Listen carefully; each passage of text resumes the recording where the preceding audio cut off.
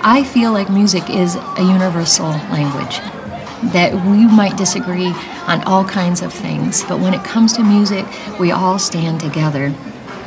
And so I started playing music. You know, when Lora came to me a couple years ago with the idea, first words that came out of her mouth were, you know, it could be chaotic, could be, and I said, great. It's one of the students' favorite parts of the week, and it also helps the staff and the teachers as well. We dance together, and in that way, we overcome bullying. It's by building community through dance. Sometimes students dance, sometimes students just listen, but no matter what happens, it kind of infuses the school with some energy that you don't find present on other days. It's amazing that music can give the kids that common ground to start those other discussions that can happen between them too. If you have the self-confidence to dance, to be who it is that you are powerful, you know, you don't need to bully anymore.